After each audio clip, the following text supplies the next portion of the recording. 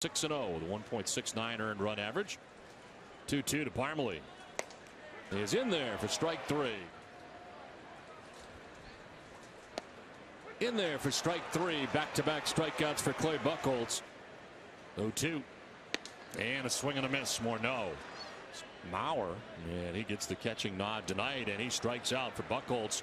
That is 4 strikeouts in a row. And Arcia strikes out. Buchholz strikes out the side.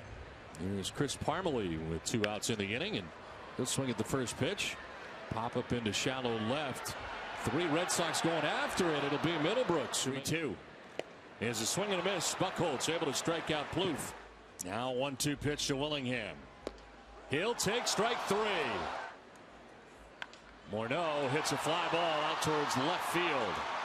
Johnny Gomes was out there with plenty of room. A pitch. And that is in there for strike 3. 2-2 pitch.